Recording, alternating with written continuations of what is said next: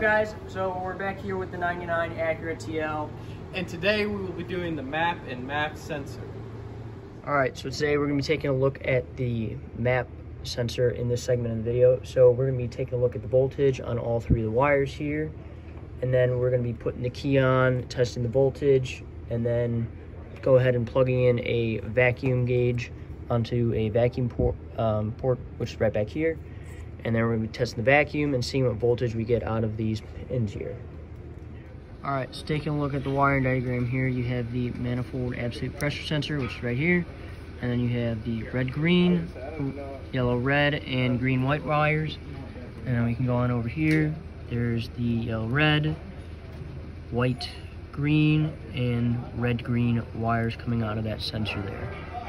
Alright, so what we're going to be doing now is we're going to be testing the voltage and back probing each of the wires here. So the first thing you're want to do is make sure you have the key on and off. So don't have the car running, but have the key turned on. So you're gonna go back in here and you're gonna don't stab it through the wire, but just kind of just gently poke it back in there. You gotta get a feel for it.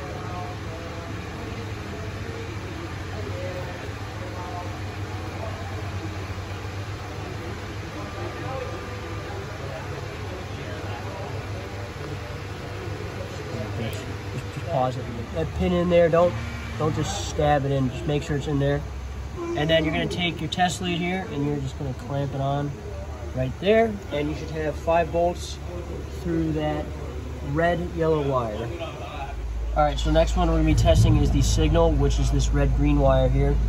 So you're gonna be popping that back probe in there, taking your lead and going on, seeing that, for obvious reasons, we don't need to test ground because it's ground and you should be getting no voltage. So the next thing we're going to be doing is we're going to be going and taking a look at the vacuum at different speeds, and we'll go through that now. Alright, so now what we're going to be doing, we're going to be taking a look at the vacuum. So you're going to go back here, unplug this vacuum line. It takes 2 hands. And then you're going to be coming in here with your vacuum gauge. Putting that in. You're then going to take a nifty zip tie, and you're going to zip tie this puppy. Not obviously too tight, but just enough to where there's no vacuum leak. And then I'm going to go around here and go fire up the car.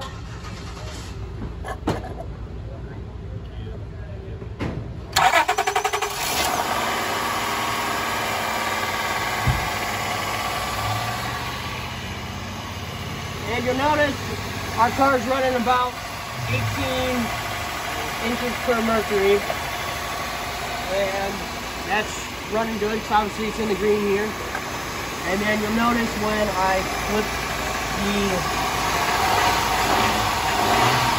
throttle, it goes down, which that's correct. So we know that our vacuum is working properly. So I went ahead and probed the signal wire, and we're going to be testing when I flip the throttle to see if our voltage goes.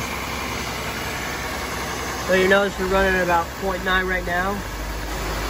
And as I slowly increase the throttle, you notice that the voltage goes up.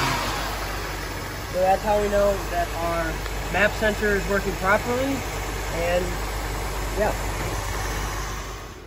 So guys, we are switching gears from the Acura to the Equinox here, because this one has a MAP mass airflow sensor. And if you come in here, I'm going to show you the different wires here and what they are. The pink one here is the power for the MAP, and then the black and white one here is the ground, and the yellow here is the signal wire.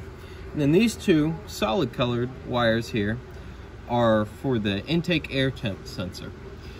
The light blue is the signal wire, and then the tan one is the ground.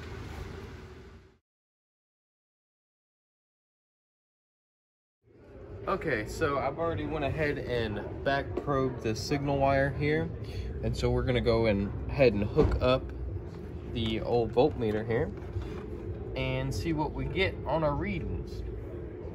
If I can get that to stay there. just hook it up here. Now, the signal is gonna be in hertz for the MAF sensor here. And as you can see, we're getting 0.48 with the key on, engine off. And I will have Devin go ahead and start her up and see how it changes.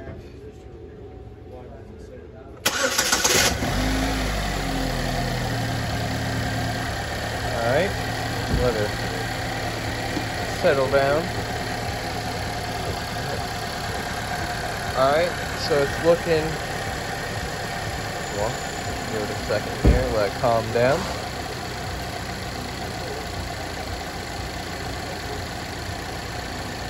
Okay, it looks like it's evened out. We're getting about 2.1, 2.0 hertz. Alright, I'm gonna have Devin go ahead and go to 2000.